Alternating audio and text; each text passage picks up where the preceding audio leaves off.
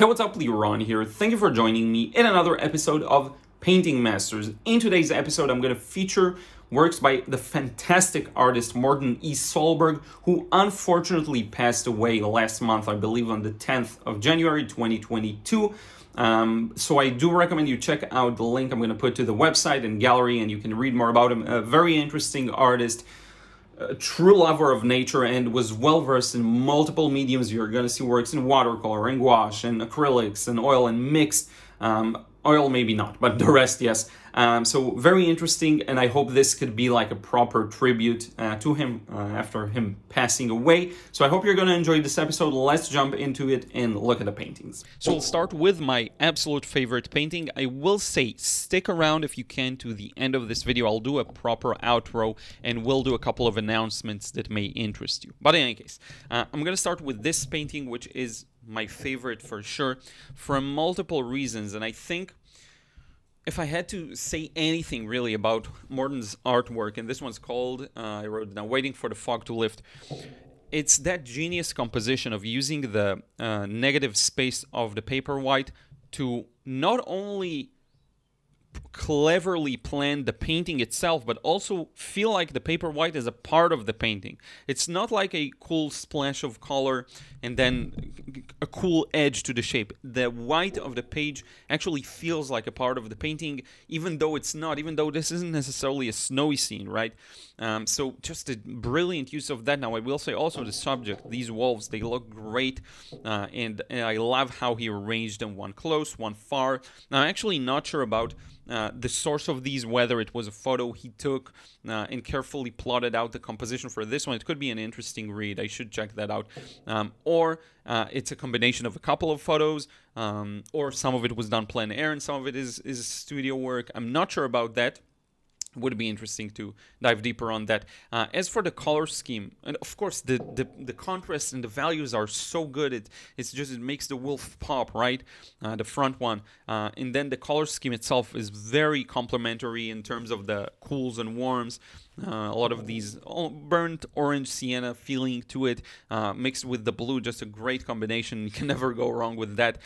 And I will mention something else, and we will see it in future paintings as well. His ability to convey realistic and atmospheric conditions in light and shadow when there is no high contrast is something I found highly impressive. Because again, the sharper the contrast is, it's easier to read the shapes, it's easier to understand them, and that's what I always recommend beginners, and myself included. I always try to tackle these scenes with strong enough of a contrast, right? But you will see in future paintings, and next paintings I'll show you, he's able to convey that no matter the light and shadow conditions. So that's just brilliant. Brilliant work, brilliant overall composition and use of the paper white to really complement the subject, make it feel like a part of the entire page, even the white parts. Just great, great, great. I don't think there's too much I can say about that. Let's just zoom in a bit. The quality of the photos varies, and this one is okay. There are worse, there are better, but just brilliant. That sense of depth, leading us into the painting and all the way to the back where it just completely fades into the paper, right? Just genius. So let's do another one. And this one's called, I think, His Domain. So another kind of play on that, just great concept of using the paper white. And I will say one more thing. There's even more of that aspect of pulling us into the frame. These splashes and kind of leading us to the forest and the elk or moose, I'm not sure, and then it goes into the distance and into the mountains. Just brilliant. And even if he would have painted this as a full scene without the paper white, I'm sure it would have been a beautiful scene. This one has a lot of like I don't know if unrealistic colors, but there is a hint of increasing the saturation and making the photo kind of like you would edit a photo and make it more saturated, more vibrant. There's a hint of that, and it even moves a little towards feeling illustrative because of that. But there's also a lot of expression there, like for example all of these blues down here, that, you know, foreground blue, background green. That's usually the other way around. All of these blurred out areas that play a major role in helping us focus on what matters, right? That's edges is something I'm going to talk a lot about in the upcoming watercolor realism course. So edges, the more I study them, the more apparent to me how important they are, right? And these are mixed, by the way. I'm not sure if this is probably, a lot of these are watercolor and a bit of gouache or a bit of acrylics. So just know that. I think I did mention that in the intro. Here's another cool one, aigrette, I think, great aigrette. What I love here is, of course, that, you know, that very extreme sideways horizontal composition. It looks just wonderful, and the way the aigrette cuts through that background, it's just brilliant, like an X or a cross composition. It just looks so good. And one more thing I would say, that balance in not overworking those areas of foliage is just something that's so apparent here. There is a way to paint more details in the foliage. There is a way to paint not every single grass blade and leaf, but a lot of them, and still have it not be overworked. And a big part of it here is that huge space of the water that is completely smooth, right? That actually plays a big role here in helping balance those other more crowded areas. So if you want to put in those details, a great idea would be to include this big section that is just open like that. Now, the clever part is, how do you even put that in the context of a painting that feels whole and that is compositionally, that it makes sense? And this is the true brilliance, and something that I don't think can be taught but can be learned, which is an interesting, I think I'll quote myself on that. Some things can't be taught but they can only be learned. It's just something you have to paint so much and be so immersed in the process, and maybe he did it a different way, but I don't know. That's just brilliant. That's a really good one. And here's another one. I have a lot of this Sandhill crane. Now, I'm not sure about the medium because it wasn't mentioned on the website, but I would guess it's kind of a mixed approach. It could be gouache, could be acrylics, could be even oils, for all I know. Could be even some pastels. I have no idea, but I wanted to include this one, a bit of a different one. Again, tons of foliage that looks great. There is an underlying organization to it, and then the pattern of light and shadow, which I love. I love those contrasts. I love those patterns. Just looks so good, and it seems like a strong contrast, but it's actually not that strong in some spots. For example, this highlight on the neck and the head. The grass in the background it's not super light, but it's also not super dark. There's a great rhythm to how he balanced the light and shadow. And I don't know, I just love this one. I wanted to include it. A bit more of a rougher feeling because of these brush marks that were done. Again, I'm not sure what medium, but clearly not just watercolor. I would want to believe, right? I may be mistaken. Here's another one. There are a lot of these cranes and aigrettes scenes. Now, this one I wanted to include in particular because, first off, there's a lot going on, which I love, but that what I mentioned earlier about not having that strong of a light source and still maintaining that realism, this is a great achievement of that. So if I zoom out a bit, this is, I would say, to a high degree photorealistic. If you see this from afar, you would think, let me zoom out a lot. You may think this is a photo, seriously, because it nails that subtlety and value and color. So even when the contrast is low, which makes for a more challenging scene in my experience, especially with watercolor, and I think this is a mix of watercolor and, again, gouache. Just to achieve that kind of a thing is a brilliant feat.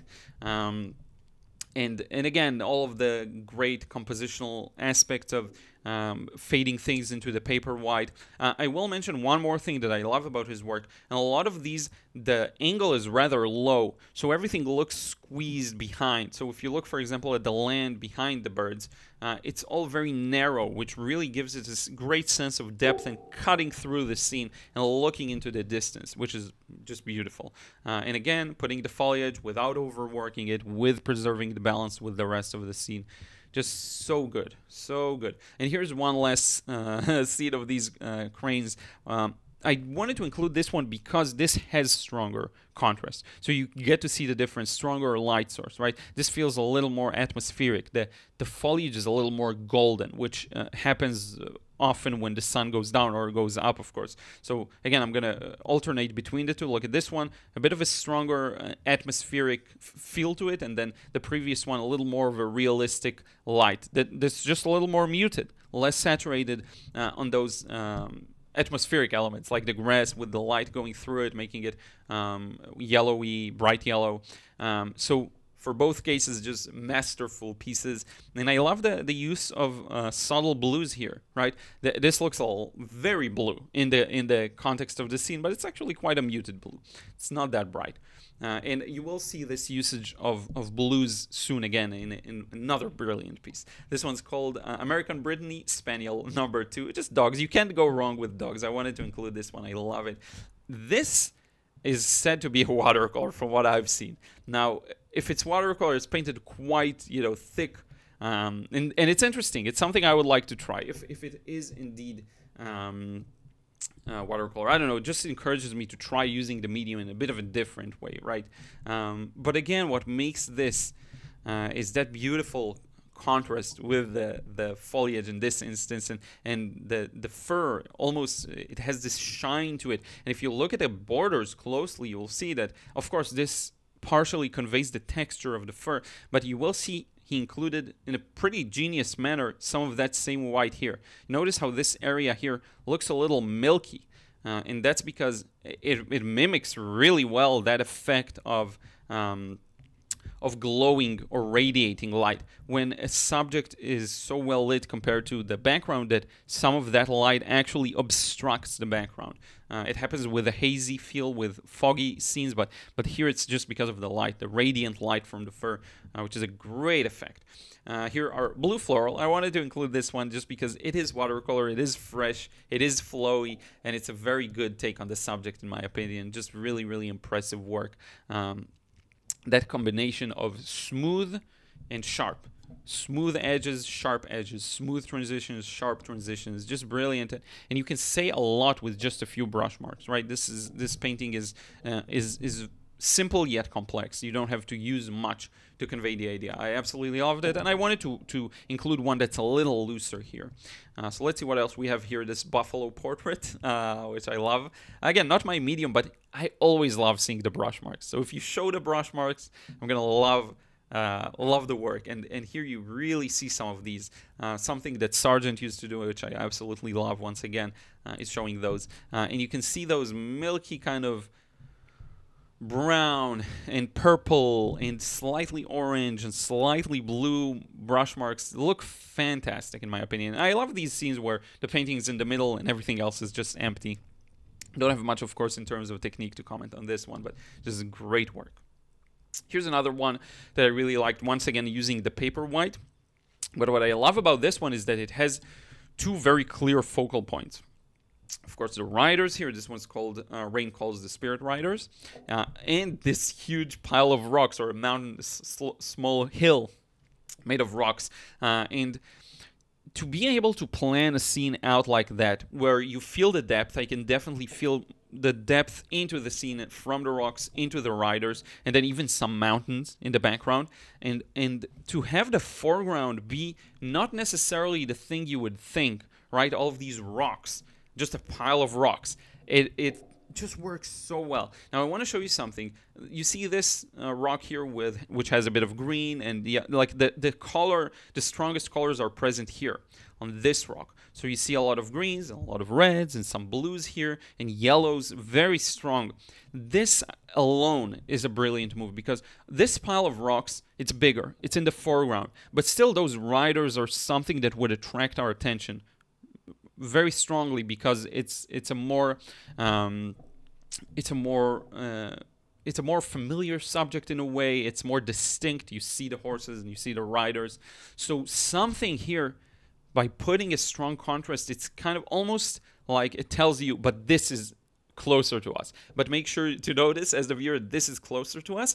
And also it's used as a link from the rocks onto the strong contrast and onto the riders, to put these two strong of a focal points, two as in the number two, strong of a focal points in a scene, and have them so masterfully interact with one another. That's something on a completely different level. you know, you can render something realistically, you can nail the values, nail the colors, but when it's time to create a full, complete painting that sings and that everything is related and everything works together and everything interacts together, it's a completely different skill. And just a couple of honorable mentions that are also really cool. The way he placed the riders, one that's facing to the side, one that's facing a little towards us. They're walking in a line. I can swear this guy is looking at us, which is really cool. I'm not sure. I think due to the feathers, it looks like, you know, the feathers are at the back. So I could swear that this guy has his head rotated to us. A man or a woman, I don't know. So that's a really neat. And then the rocks. There are markings on the rocks, so kind of old drawings that you would find in caves and different details. Just to put that in is so clever. I'm sure that's what it is, right? It looks like animals. There's a horned animal here. There are people here, maybe with an animal. There are leaves. There is this spiral little pattern. That's just so cool. And it took me a moment to notice it. And it's dead in the center. Just this is one of my favorites here. The more I talk about it, the more I realize it. Just perfect balance, really. Here's another one. This one's called Peekaboo. Why this stood out to me is going back to what I said earlier. That use of blue here is just pure genius. I love that. That blue establishes the scene so well. It leads to... So the whole thing is muted, right? There's some yellows, of course. There's some other colors. There's the brown, but it's all pretty much muted. And then that blue in the middle puts it all in the right context. That's what I think. And then, of course, it is complemented by these peach colors here to the left, slightly lighter pinks. Really, really neat. Again, without overwork, somehow still keeping clarity with all of these details, which is an incredible feat in and of itself. This one's Gone Crabbing, I believe, yes.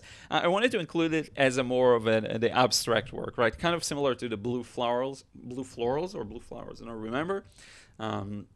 It's just really a cute one, I think. There's a boy and a dog here. I think the website said it to a boy and a dog. And that thing that is used to, I guess, fish or hunt crabs. I'm not sure. But just this is so beautiful, that this attempt at letting go and painting something a little more loosely and maybe different from the usual style. I love it. I love it, and I would want myself to always be able to do that, to step outside of my habits and norms and do something a little different. Again, I have no idea if that was the meaning that this painting had for him. But who knows? You know, that's how I interpret it, right? I won't assume that's the same for anyone else, really. Here's one, I think, so this is probably the last one. Yeah, it's called Northern Monarch. I wanted to save this one for the last because it just is one of my favorites. And unlike the previous one, I do believe this is a snowy scene, right? First off, the polar bear is a bit of a giveaway, if it is indeed a polar bear. It says Northern Monarch, so it could be that. Now, it just goes to show you how the colors play a different role. What do I mean by that? There are a lot of greens and a lot of yellows and quite strong colors, but this still reads to me as snow and you know, an icy surface. And that's because of the values, I think. Because the values here are much lighter and there are fewer elements in the background. There aren't any trees, really. So it's almost like the colors play on a different vertical, a different axis than the rest, than some other fundamentals like values and shape. So just a cool example of how, again, with expressive colors, you can still convey a very specific idea, like a snowy landscape, right? Maybe it's the North Pole, maybe it's not. I don't know, maybe it's Alaska, maybe it's maybe it's Canada, I'm not sure. But I bet you there's a bit of snow here, and at least a bit of it. And not to mention, the colors are beautiful. That's one of my personal favorite ways of painting. Strong or clear contrast in the values, and then a lot of expressive colors. And this is just showcase of the best, I think, of his work. And it's funny because it may not have been his favorite. I may be in the minority of loving this one in particular, but that goes to show you art is very subjective and everyone can interpret it the way they want. To me, this is one of my favorites all times. And it would be this and the first one with the wolves, of course. what was it, Waiting for the Fog to Clear, or was it a different something, a different name? But in any case, these two are my favorites, and I always love to start with my favorite, end with my favorite. And with that, we can move on to the outer, where I'll do, again, a few quick announcements. So let's do that. So thank you once again for watching. I really do appreciate it. And be sure to check out the links again in the description box. You can read more about Morten, and you can also check out the paintings, of course, in the gallery. A couple of final kind of announcements I said I will include. Just a quick update, the watercolor realism course is nearly done. I have maybe 3 more lessons to edit, and then it's a process of about a week to set the whole thing up technically, and we'll do like a launch stream probably, so be on the lookout for that. One more thing, I do want to do a giveaway on the Discord and a competition. So what I'll basically do is, I'm still planning it, but it's gonna be out in the next couple of days. So the Discord, if you don't know, it's kind of like just a chat and you can share a bunch of stuff there. So I'll put a link below. It's gonna be time limited, probably for about 3 days. Try and join as soon as you can. I will post more links in the future, but I want it to grow gradually. So here's what's going to be. I'm going to post like a prompt or like a thing, like a banner, and I will announce the competition. And then you will have a certain time frame to submit. And then there will be a couple of winners. I'm still planning it out. But what I will say is, don't stress too much if you don't make it in time or something like that, or you watch this video in the future. There will be more. Okay, I do plan on doing a lot more in the Discord actually. So be sure to check that out. Link in the description box below. And as always, if you enjoyed this video, don't forget to drop a like, leave a comment. It really helps it reach more people, and I would really appreciate it. If by chance this is the first video of me that you watch, be sure to subscribe if you still aren't. Hit the bell to receive notifications, because I do go live almost every week.